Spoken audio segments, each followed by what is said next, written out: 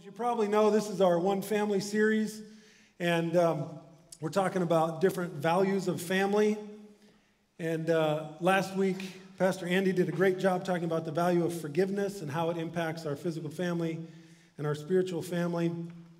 After we're done in here, we'll go out and we'll experience family together out there with the barbecue and all the fun festivities, and I'm looking forward to that as well. Andy said this, and I want to repeat it today. There's something very right and very life-giving. There's something very right and very life-giving about viewing your community faith as your family. There is. It's good. It's right. We're family. Turn to your neighbor and say, we're family. Okay, for a lot of you, that's actually true. So, turn to your other neighbor and say, we're family too. This week, I want to talk to you about the value of growth, okay? Maturity. A life that builds toward fullness in Christ. And how personal maturity impacts and is impacted by our physical family and our spiritual family.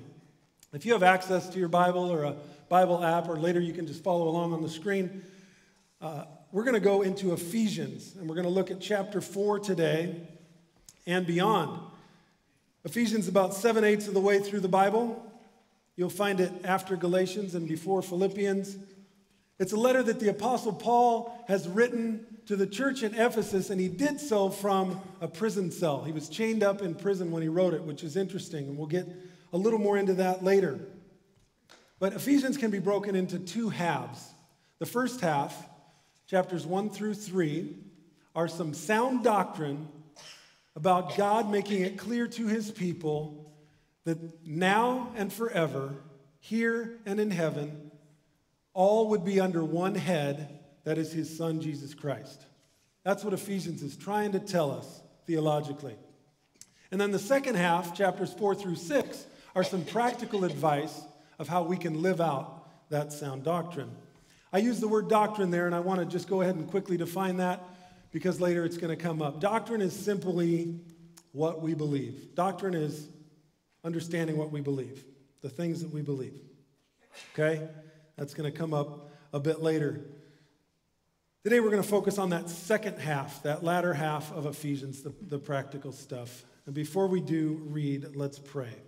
Join me. Jesus, thanks so much for each person here. Thanks that you've got a plan for our time together today. You've been faithful to meet us here, and we ask for you to continue to do so. Lord, for each person, whatever they're bringing into this room, I just ask for an open, clear vessel to meet you, to learn, to experience you through your word. And as we unpack it, may we do so responsibly. In Jesus' name, amen. So Ephesians chapter 4, starting in verse 11. We'll read through 16, and it says, "It was he, Jesus, who gave some to be apostles, some to be prophets, some to be evangelists, and some to be pastors and teachers, to prepare God's people for works of service, so that the body of Christ may be built up, until we all reach unity in the faith and in the knowledge of the Son of God, and become mature, attaining to the whole measure of the fullness of Christ.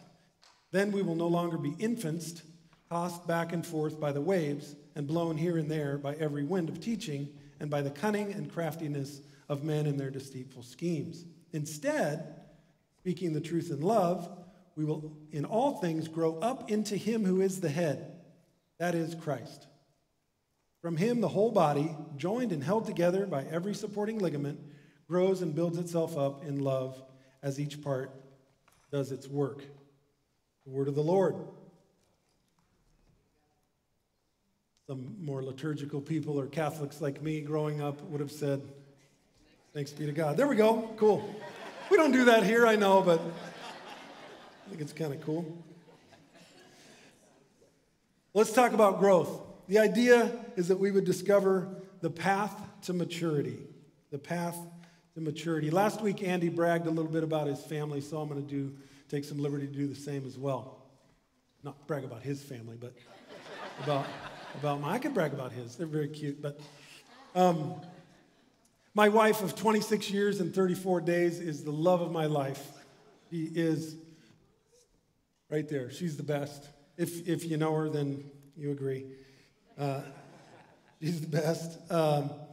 We've had the opportunity to raise 3 great kids. We're still in the middle of it.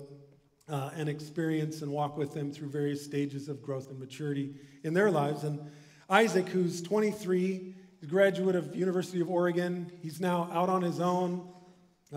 He's got a good career going. He's a great young man. He was our first shot at navigating parenthood.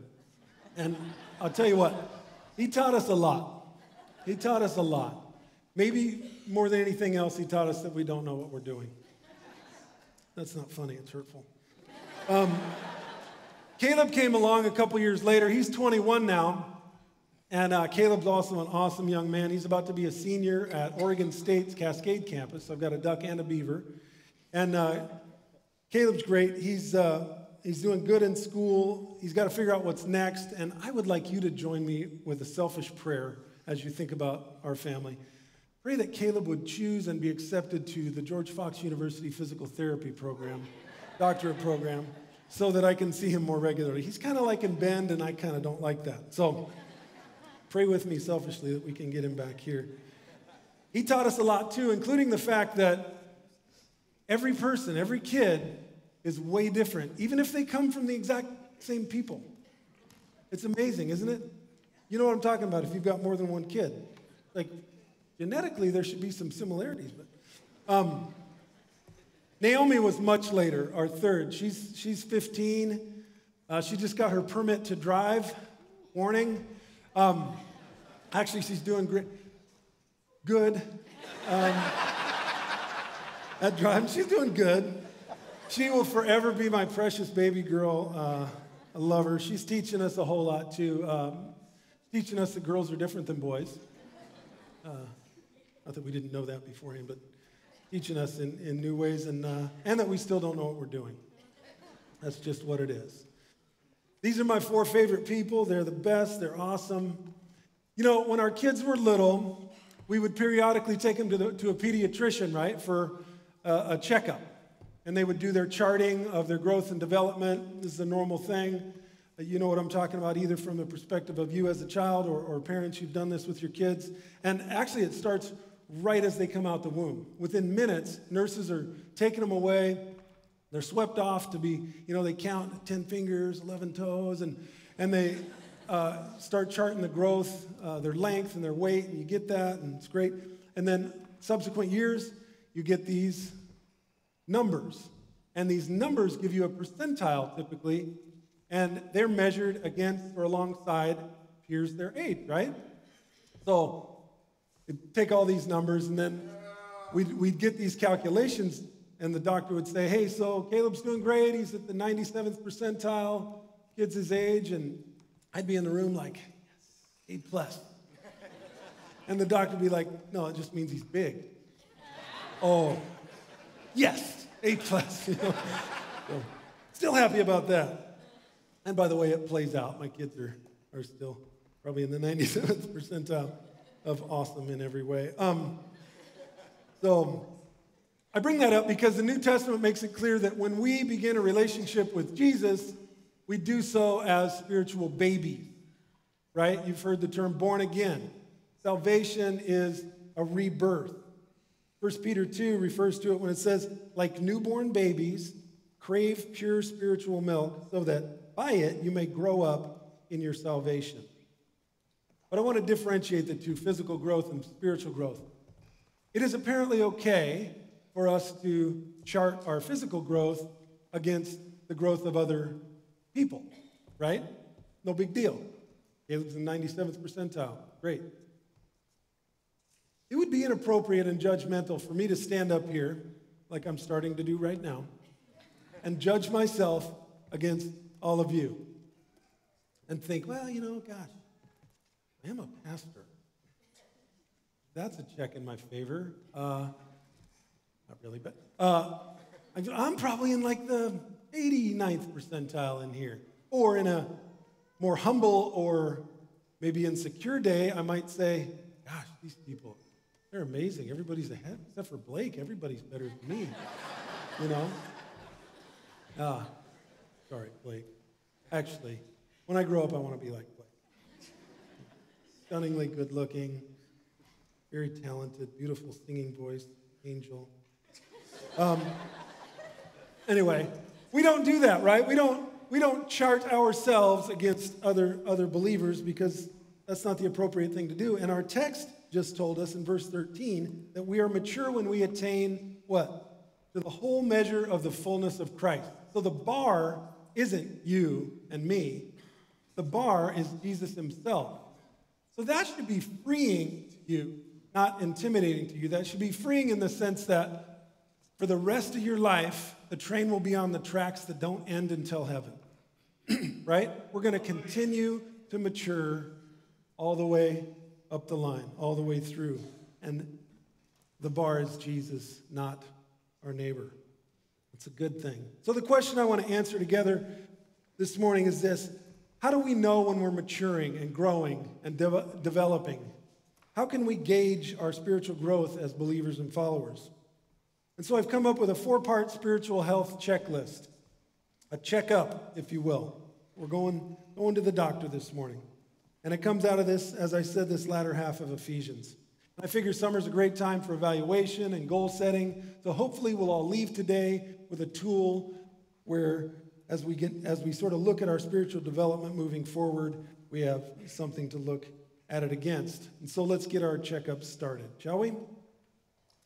Good. I feel like I should have like a stethoscope around my neck or something. So in order to grow, one key and primary thing that we need is clarity. Clarity. What do we mean here? Well, the first evidence of developing spiritual maturity is doctrinal clarity. Remember, I talked about the word doctrine, the things that we believe. We need to be clear about the things that we believe. So in order to grow, we have to study the Bible and have a firm grasp of the basic essential beliefs of the Christian faith. We read the Bible, and not just for information's sake, but for transformation. And it requires time and undivided attention, and we rob ourselves and we lie to ourselves if we think this is just going to happen on its own by itself.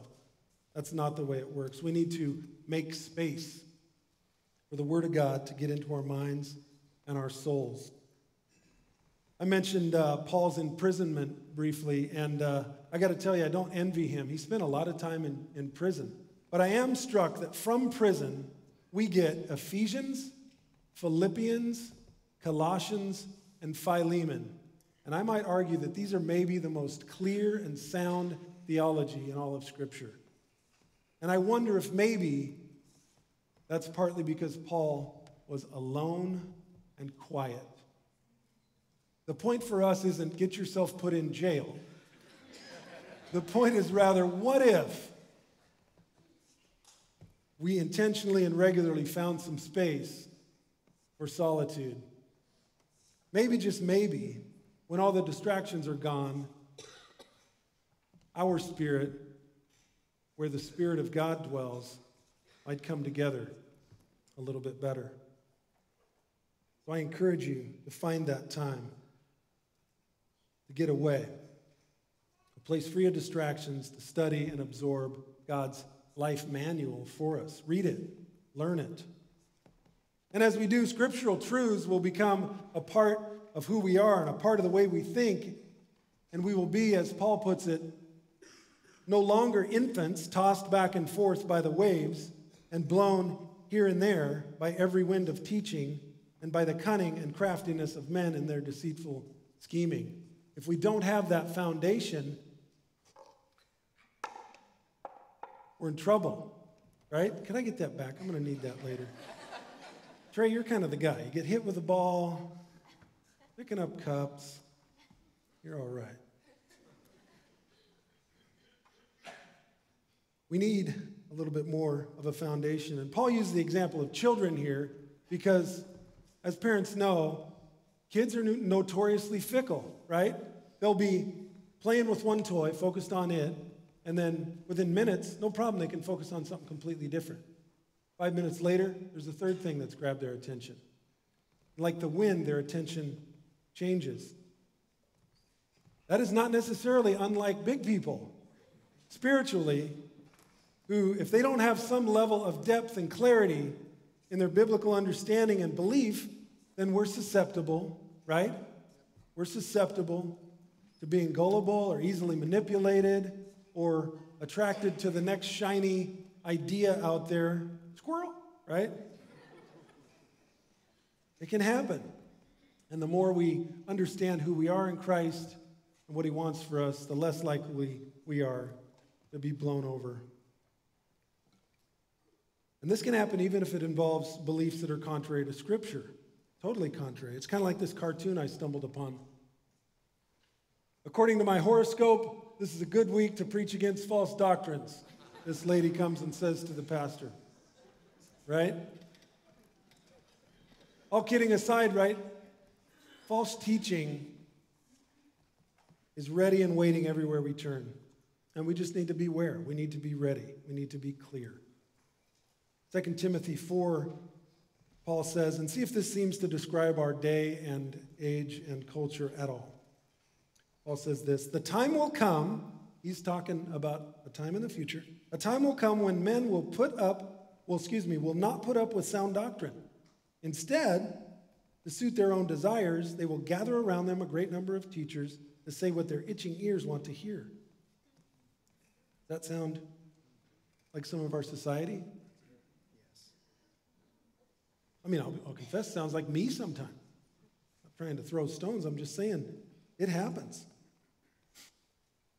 Well, how are you doing when it comes to this first measurement of your maturity? Would you judge yourself as someone who is grounded and has a pretty clear understanding of doctrine, of what we believe?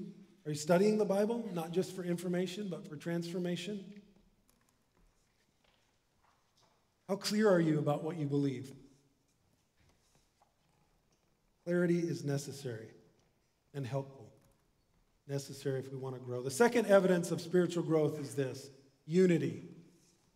We've got to be clear about what we believe, and then unity is important. Say it this way, maturing is inevitable if you have authentic relationship. Maturity is going to happen for you if you have authentic relationship. So the subtitle of this whole chapter 4 passage is Unity in the Body of Christ. And I want to say just 3 things about unity this morning. The first is this, very simple, get together, right? Kind of hard to be unified by yourself. Get together. One key step in human development is when a child goes away from just home and immediate family relationships into a broader community. That's what happens with school, right? Kids go off to that next step, and they start coming home, and parents start seeing maturity that is new. Well, it happened because it's sort of culturally forced upon us to play well with others.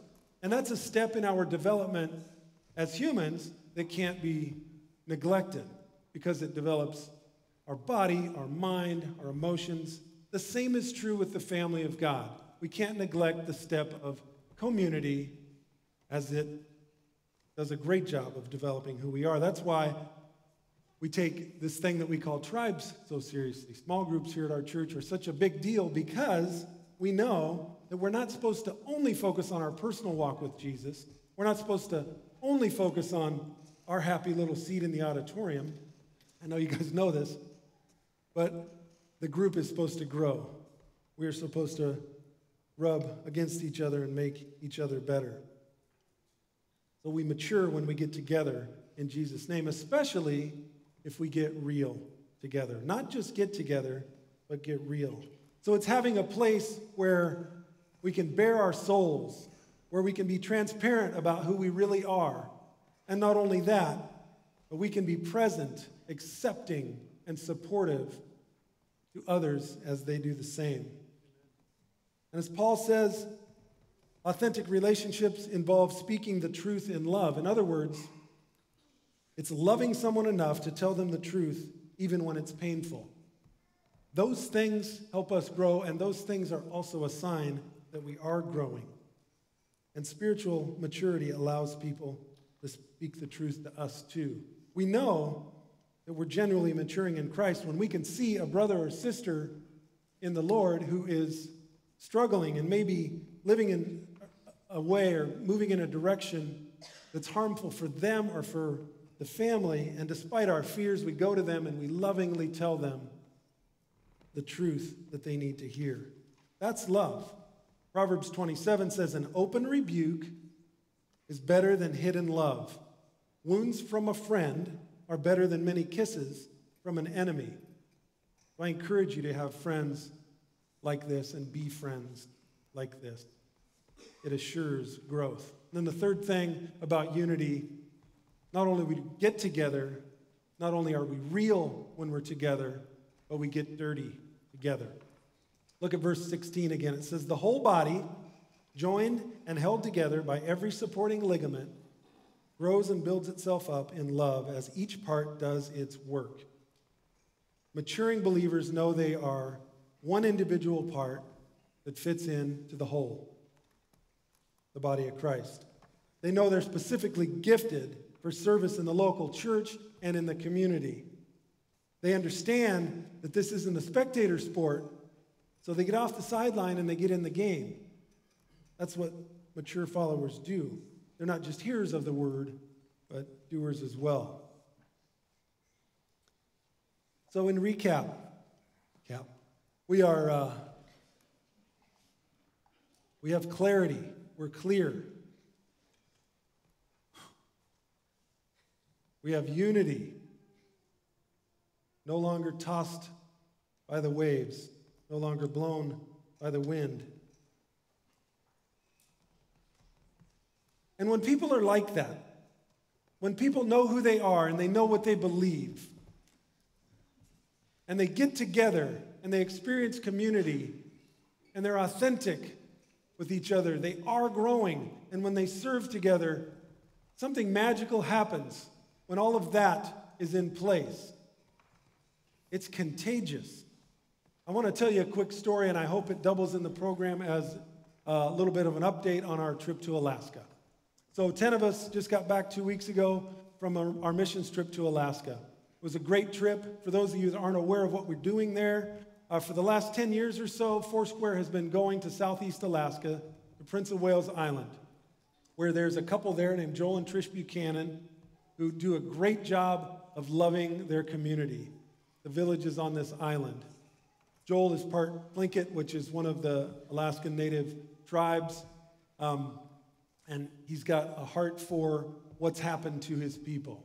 And in short, what's happened to his people over the last 100 years or so is that people were taken out of their culture, out of their lives, by people that look like me and have a doctrine like me, ironically, who have come in and said, well, gosh, I think that totem pole that you've erected is probably idol worship.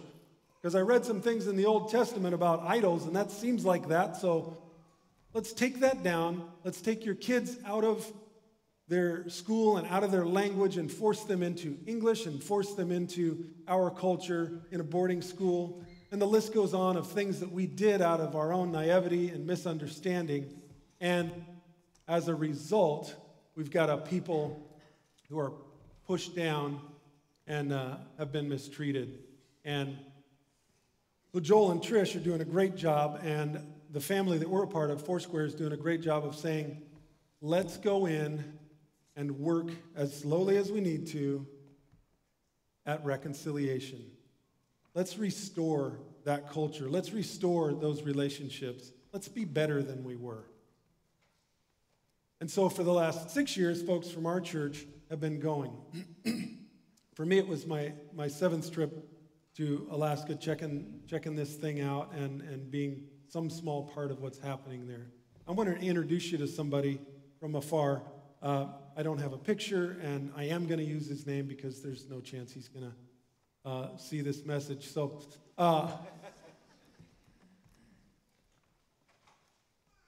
when Joel, who's the main guy there, went about 8 years ago, they started this project in a little community called Klawak.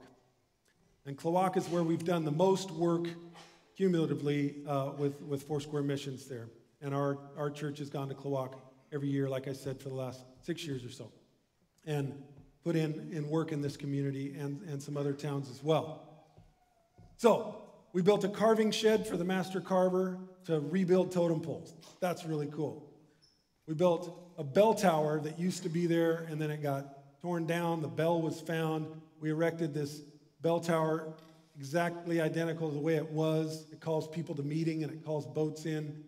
They can't see, they can hear. Pretty neat native thing. They have a canoe for their tribe that was getting weathered, and we built a shelter for it. The list goes on. As they were doing one of these projects, like I said about 8 years ago, Joel was meeting with a guy named Les. He and Les were talking about the project. There was some of us Foursquare people there, and a guy drives up in a ratty old Ford truck. And he comes up toward Les and Joel, and Les says, "Oh, hey, Joel, I want you to meet Irving." And Irving's first words were, "What the heck are you doing here? We don't need you church people. Get the heck out of my town."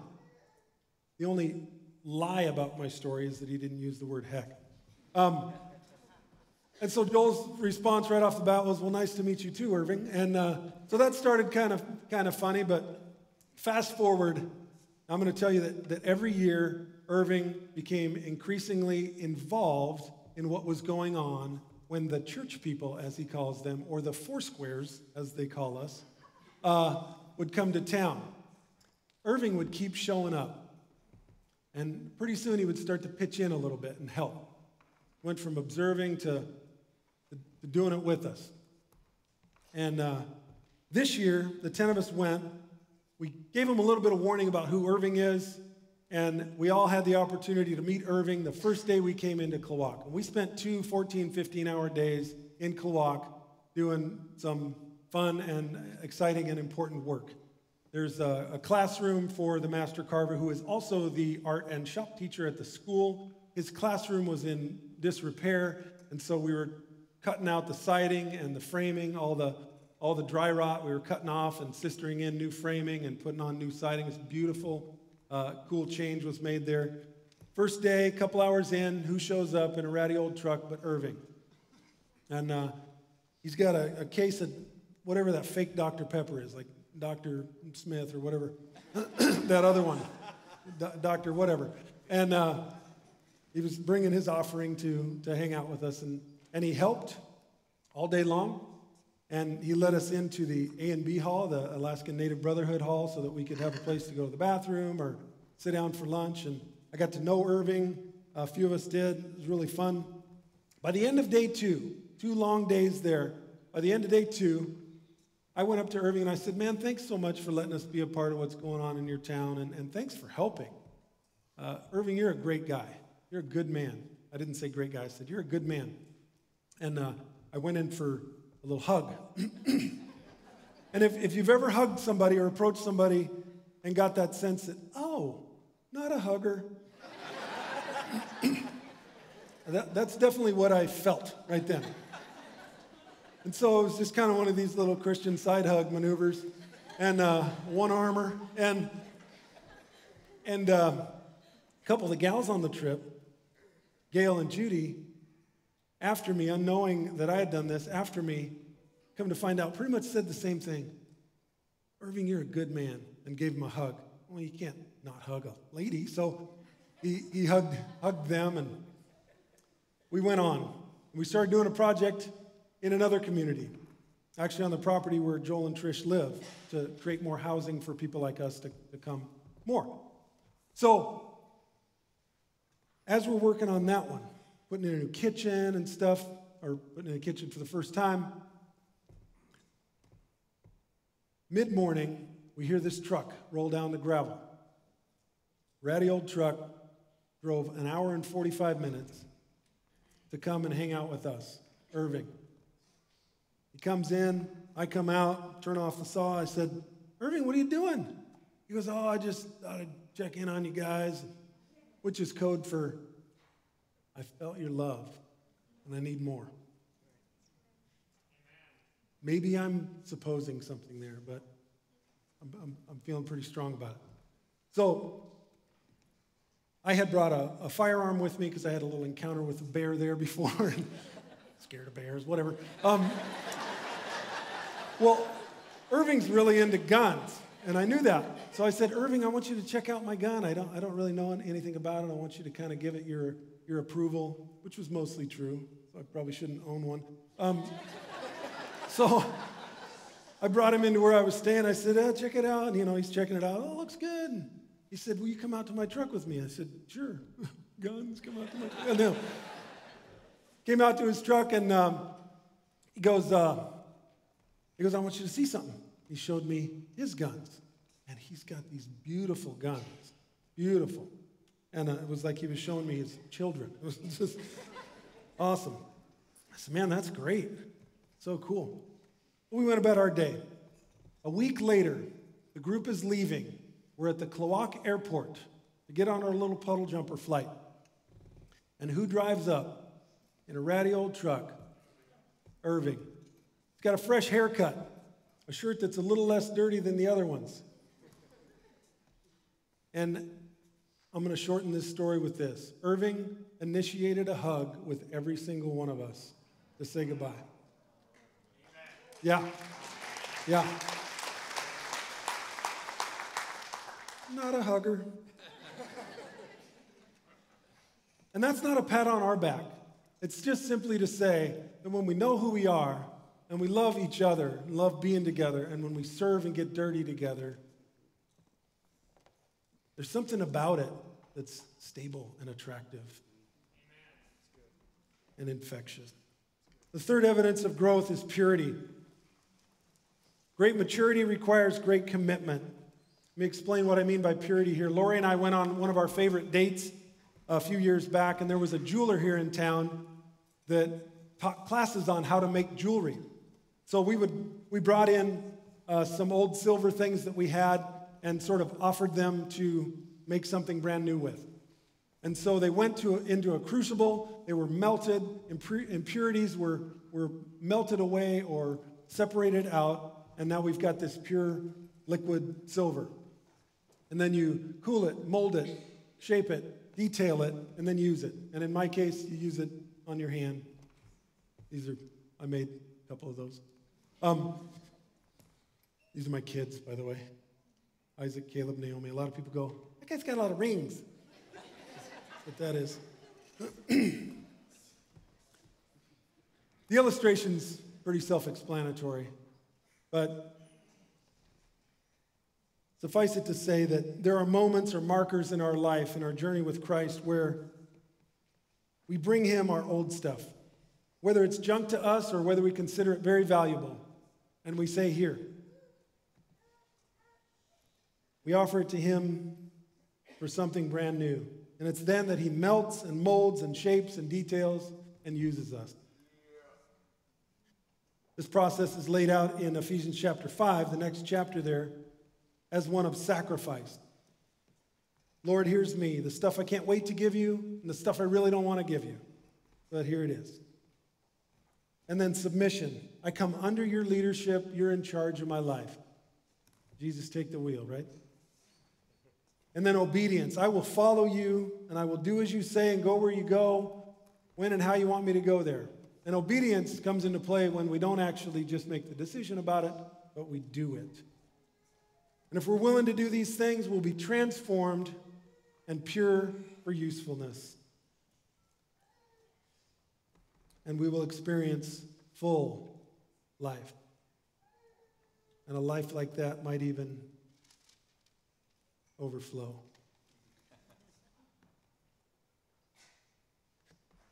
Stay. The fourth and last thing is stability. Ephesians ends with a picture which I can only assume Paul got while he was in prison, looking at who might have been the only person he would see all day, and that would be a Roman guard, a Roman soldier. He saw this armor, and from it he got this idea of the armor of God. And I encourage you, if you're going to go away and get clear about your doctrine, one thing to study might be the armor of God. We certainly don't have time to do it today, but Paul wants the church in Ephesus, and Jesus wants Red Hills Church in Newberg to be protected and stable and ready. Protected and stable and ready. Armor. Chapter 6, verse 13 says this. You may recognize it. Put on the full armor of God so that when the day of evil comes, you may be able to stand your ground, and after you've done everything, to stand. After you've done all these other steps, then mature and maturing, you can stand firm in the battle. With clarity, unity, and purity, we can be confident that we have stability and we'll be able to stand against the enemy of our soul, the enemy of those that we love as well.